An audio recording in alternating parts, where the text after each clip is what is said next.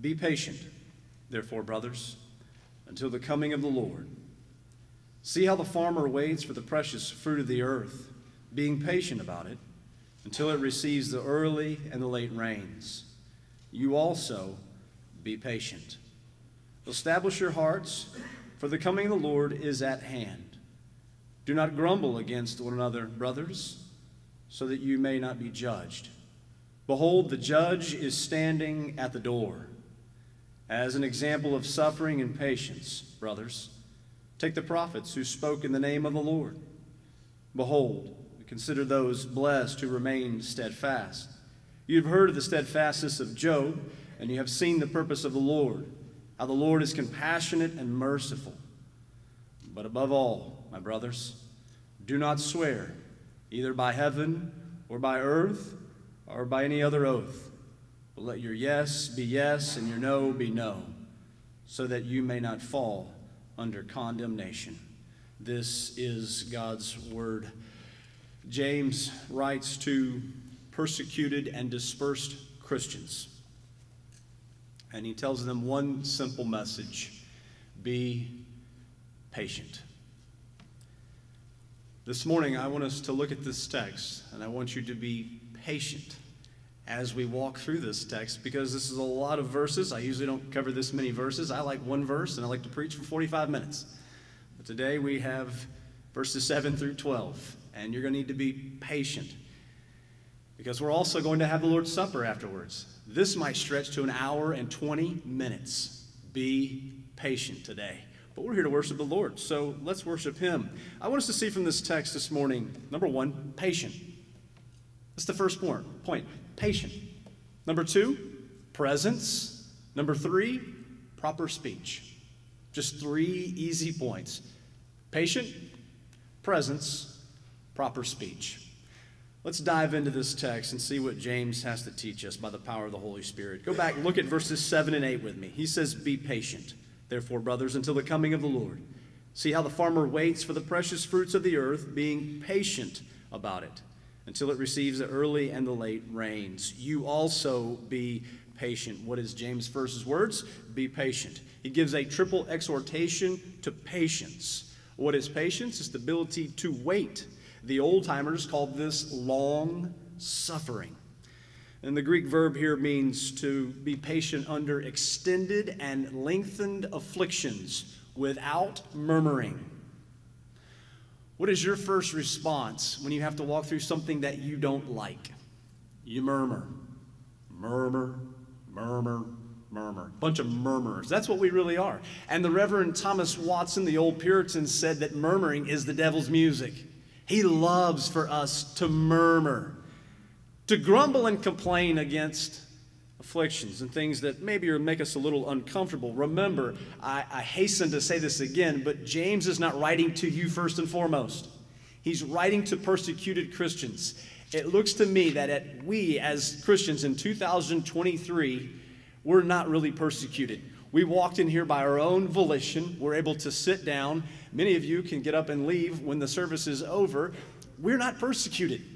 But these brothers and sisters were persecuted, and he tells them to be patient. James has the audacity to tell someone who's in a bad situation to be patient. He started the whole letter this way. He said, count it all joy, my brothers, when you meet trials of various kinds, for you know the testing of your faith produces steadfastness. Now, how many of you in here have been tested over the last year in 2022? Maybe the Lord told you to be patient. Oh, and by the way, I'm going to walk you through affliction, a trial, but in the middle of that trial, I want you to count it all joy, because the testing of your faith produces steadfastness. And usually we grumble and murmur. James says, take the murmuring and replace it with thanksgiving. Give thanks in all circumstances, for this is the will of God in Christ Jesus for you. 1 Thessalonians 5:18. Memorize that. That should be our Bible verse for 2023. Give thanks in all circumstances. Not some, not half, but all circumstances. But because of our sinful tendencies, we would rather murmur and complain and grumble. James says, be patient. But James is a guy who's very practical, so he gives us some examples here. The first example is a farmer. A farmer goes out, he tills up the land, he throws the seed, he covers it back over, he waters, he hopes, he prays that the sun will come out. And then at some undisclosed time in the future, he'll have a harvest. Now, what's happening while that seed is germinating in the ground? The farmer's faith is growing. He has to place his faith and trust in something, hoping by faith that in the future there will be a harvest that he'll actually be able to see with his own eyes. And this actually takes the farmer through seasons. And seasons means waiting, doesn't it? Be patient. Well, what about the crops? Because too many of us would just look at the farmer. Think about the crop for a second. Well, the text talks about it. Go back, look at it. It says the early and the late rains come upon those crops. The early rains, they help to start the process. The late rains finish the process. And it is a process. That's why the Lord, when he calls us to himself, starts a process. And the process is a growth process. Sometimes he stretches you, sometimes he comforts you. Here, the crops need something that starts and helps to finish the process. And the Bible tells us that he who began a good work in you will see it to completion at the day of Jesus Christ. Be patient. Now, how can they be a patient here? I mean, this is a tough calling for us in an Amazon.com world, isn't it? I can order something today, and in 2 days, it'll arrive at my house. Well, how can these dear Christians who are being persecuted be patient? We'll go back and look at the text. Look at verse 8. It says, establish your hearts. What does it mean to establish your hearts? It means to be fully convinced of something. It means to be dogmatic about something. Where that you're not going to waver or vacillate. You know, there will be all sorts of vicissitude in this life. You're going to walk through ups and downs. But you have to stay anchored to something. Preferably something that's eternal and not earthly. Because everything in this world is eternally out of date. You're made out of dust, and to dust you shall return. What are you anchored to? That's what James is really calling these brothers and sisters to. I mean, these are almost similar to the Apostle Paul's language in 1 Corinthians chapter 16. 1 Corinthians 16:13, he says, be watchful, stand firm in the faith, act like men, be strong. Let all that you do be done in love. Be strong. Stand. And when you can't stand anymore, keep on standing. That's the way Paul puts it in Ephesians chapter 6. Keep standing. Well, what are they supposed to establish their hearts on? This is point number 2, presence. Go back, look at the text. He says, be patient, therefore, brothers, until the coming of the Lord. Establish your hearts, for the coming of the Lord is at hand. He's going to talk about presence here. And maybe you say, I don't see presence anywhere in the text, Meg. Well, it's a little veiled. But when he uses the word coming of the Lord, it's actually the Greek phrase parousia. Maybe you're familiar with it. This would have had greater significance to the first century readers. See, parousia means presence. But in the first century, anytime a king was going to visit a city, well, his presence was coming to that city, and they would prepare the city for his arrival. Any dignitary was well known. They would prepare, and they would actually put together what are called parousia coins, so they could mark off his visit to their city. You'll remember there were times in the past where we've had presidents fly into Dobbins. They come and visit us, and they shut down the roads. You can't drive down 41 or any other interstate. It's painful. But archaeologists have actually done digs, and they have found these parousia coins when Nero actually visited Corinth. The presence, the parousia, Establish your hearts on the parousia, the second coming of Christ. Now, I know this is old fundamentalist teaching, isn't it? But it's biblical. Even now, today, some of you have been Christians for 50, 60, 70 years. You've heard that sermon. Jesus is coming back. Jesus is coming back. And you're at the tail end of your days and you're thinking, he's not coming back. He's coming back. His presence. How many of you have ever been in the room with someone that you really respect? You've never met them, but you're looking forward to being in that same room. Your hearts get a little giddy. Why don't we have the same giddiness about the Lord Jesus Christ? This was a downfall of the reformers. They didn't do enough with the book of Revelation to actually see that Christ really is coming back, and we're going to be in his presence, and we'll see him face to face, and we will see him as we are. We're going to see him unveiled. This is what we should establish our hearts to in 2023. That he really is coming back. Will he come back in 2023? No man knows. And when you find one who says he knows, run from that person. He's a crazy lunatic. He has no idea. But do you trust God at his word? Because the question was, did God really say? That's where we got in trouble a long time ago. That's where we still get in trouble today. And from the scripture, when Jesus ascended into heaven, the angels said, the way in which he went away, he'll come back the exact same way. You will see him. It's a guarantee. It's a promise. He will come back. We don't know when, but we know that he is going to come. Now look back at verse 7 with me. It says, until the coming of the Lord. How can these Christians who are being persecuted, how can we as Christians persevere? How can we be patient? Well, did you see the conjunction there? Go back, look at the text. It says, until.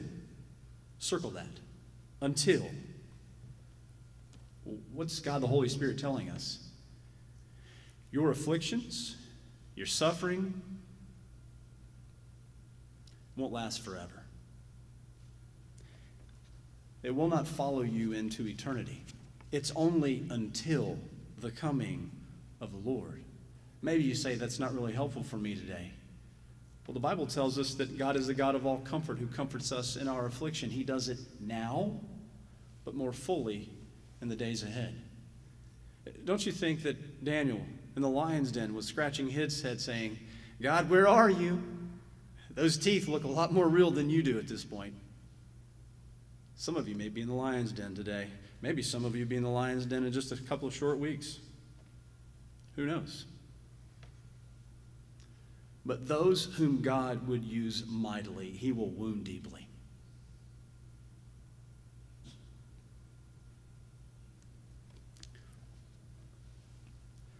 Think about Job. Did God love Job? Yeah. Did Job have an easy breezy life? No. How about if we jump to the New Testament? Paul, was his life fine? Everything was great? It was okay? No. He walked through suffering. Oh, the Lord Jesus Christ. What about him? You see, there are some Christian sects that say we should just come to faith in Christ and everything is going to be okay. I am happy all the day. There are some days that I'm angry. I'm ticked off. Some days when things are happening in my life, I don't like it. Think about these persecuted Christians.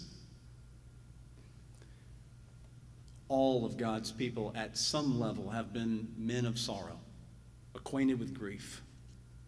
But Paul tells us in 2 Corinthians chapter 4, he says, for this light momentary affliction is preparing for us an eternal weight of glory beyond all comparison. As we wait, as we long and we look to the things that are unseen, we walk by faith and not by sight. We look for those things that are to come.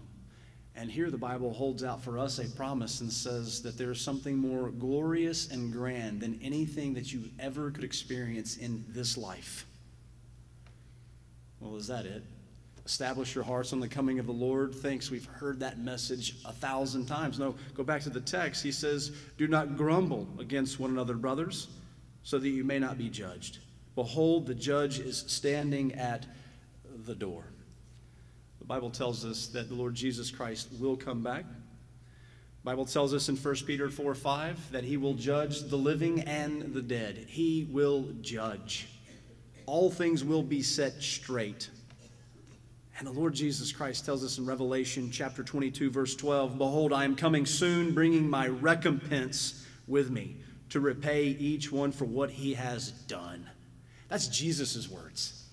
The real judge who wears the long black robe, the one who actually sits on the highest of authority, he's coming back to judge. He's going to set all things straight. All the injustice that you've experienced, that I've experienced in life, all the things that we've done against other people, it's all going to be set straight. That's scary on the one hand and comforting on the other, because there are none who are righteous, no, not one. We've all sinned. And here he says the judge is standing at the door. Wasn't it the same language in 1 Thessalonians? Paul said he's coming. He's coming back. Soon he'll come back. Oh, but wait a second. See, we get confused because of sin. And we think Jesus is going to come back on our timetable. You know, I got a calendar, Jesus, and this week I got this going on. Don't interrupt it. You can come back the next week, but not this week. What do you think about the story of John the Baptist? It's kind of a funny story when you look in the details, but John is preaching repentance. He's like the prophets of old. He's preaching against the sin of the world, and they throw him in prison. Well, where's Jesus when John's in prison? Well, Matthew chapter 4, verses 12 and 13, here's what we find. It says, "Now when he," Jesus, "heard that John had been arrested, he withdrew into Galilee. And leaving Nazareth, he went and lived in Capernaum by the sea." I don't know if you've looked at a map recently, but Capernaum is 115 miles north of Machaerus. Machaerus is in a desert prison. That's where John's locked up. Where does Jesus go? 115 miles north to the beach. Do you see the irony? But you see, it's the same way for us. We think that Jesus has to be at our every beck and call to fix every single situation that maybe ruffles our feathers. And John is stuck in prison. And John calls and says, "Is he the Messiah, or is there another one?" And then he's beheaded. While Jesus is doing a beach ministry. He is the Lord. He is in control. Yes, he is coming back to set all things straight, but he tells us, be patient. What are we to do while we're trying to be patient and we're waiting for his presence? Well, I'll go back to the text. This is proper speech. Look at verses 9 through 12. He says, "Do not grumble against one another, brothers, so that you may not be judged. Behold, the judge is standing at the door. As an example of suffering and patience, brothers, take the prophets who spoke in the name of the Lord. Behold, we consider those blessed who remain steadfast. You've heard of the steadfastness of Job, and you've seen the purpose of the Lord, how the Lord is compassionate and merciful." What's the first thing to go when we're walking through affliction and suffering and unwanted circumstances? What's the pressure release valve? It's our tongues. You let somebody have it. You start speaking bitterly toward someone as if they were your dog. And I know people who treat their dogs better than they do their spouse.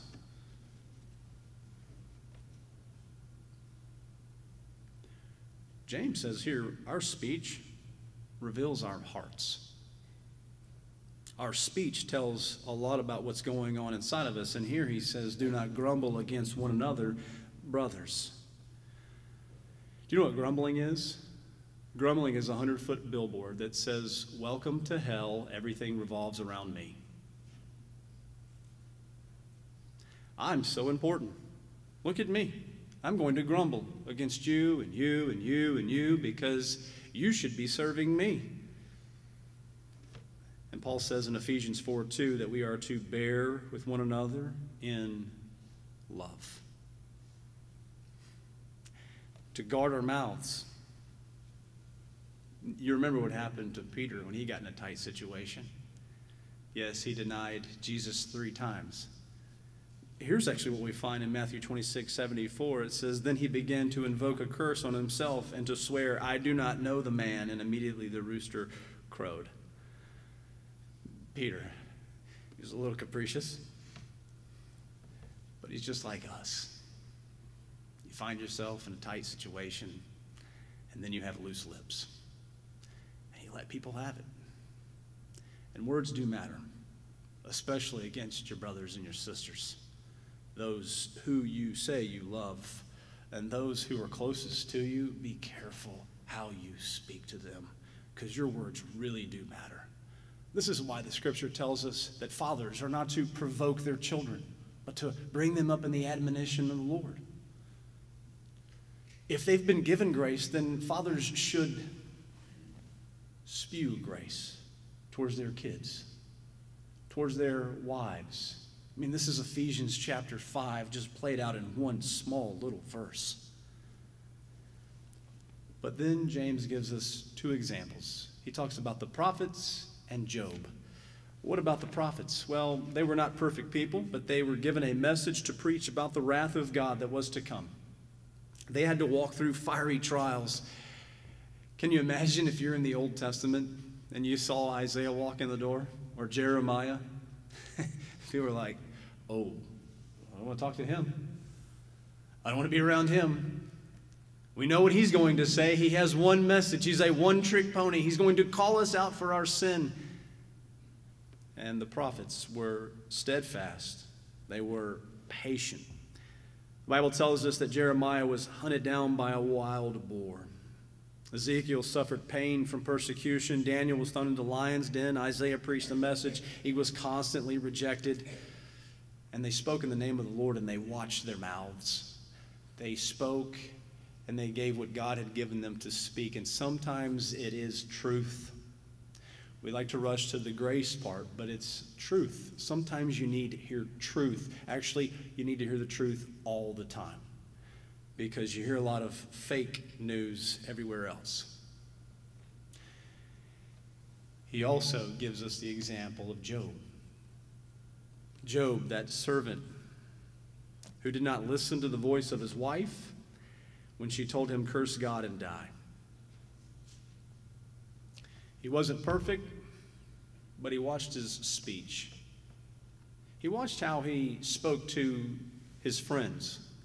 And I don't know about you, but if you read the text closely, he has 3 friends that are idiots. And he still has to speak to them in a nice way. He watches his speech. You know that person? The person you know who's coming to you, they're about to say something, you're like, this is going to be outlandish, it's going to be ridiculous. They have nothing nice to say. That was Job's 3 best friends. I'd get 3 new best friends if I were Job. But he watched his mouth, didn't he? And amazingly enough, in Job 42:10, here's what we find. It says, "And the Lord restored the fortunes of Job when he had prayed for his friends." He prayed for these people. The ones who really didn't encourage Job, he prays for them. And the Lord gave Job twice as much as he had had before. He was patient, and he used proper speech. James concludes this and says, "Do not swear either by heaven or by earth or by any other oath, but let your yes be yes and your no be no." What's he doing? He's just plagiarizing his big brother Jesus, who taught the exact same thing. That as people speak to you, say yes, say no. How many people in our day are really good politicians? They like to massage, manipulate words. You ask them a question, they're not going to answer it head on. They're going to dance around it as much as possible. James says, when we're speaking to our brothers and sisters, let us say yes or no. Why? Well, look back at the text. He answers it. He said, where you might fall under condemnation. You might get yourself in trouble. You might lie. You might stretch the truth. And then there will be friction between you and your brother. You see what James is trying to do? He's trying to take their focus away from the persecution, focus it on the Lord and his presence, and knowing that we will stand in his presence and he as the judge one day, it should change how we interact with one another. We should definitely love one another, be open to one another, to speak to one another in such a way that our yeses are yes and our no is no, so that there is no condemnation. Therefore, James has told us that we need to be patient, waiting for the presence of the Lord, and while we're doing this, to use proper speech. Be patient. How can we be patient? Well, how many of you have gone to a wedding recently and someone's read 1 Corinthians 13? Love is patient. Have you ever noticed how that's a noun? Paul's thinking of someone. And he's thinking of the Lord Jesus Christ as being patient. Yes, he was very God and very man. And in his humanity, he lived out 30 years where he was patient. He goes for 3 years in his ministry before he is executed. He's patient. And Jesus Christ, in his humanity, as he's on the cross and in that garden before the cross, he's being patient. He's trusting the Lord, his plan. He has to trust the Father just like you and I have to trust him today. We're called as Christians to trust, to be patient till the coming of the Lord. And Jesus' words in Revelation 22:20 says, "Surely I am coming soon." Again, that's another promise for you and I to hold on to today. Surely I am coming soon. Some of you have been waiting for 50 and 60 and 70 years. Thank you for your witness to us. Some of us have only been a Christian for a year or two, and man, we are so impatient. But help us as younger people to look to the older as a witness, to see how the older have been waiting for so long for the coming of the Lord. It's hard in our day to be patient, isn't it? We have everything at our fingertips. You have drive-through windows for everything, and those are actually out of date now because now you can just order it on an app. And the Bible is telling us something crazy this morning, to be patient.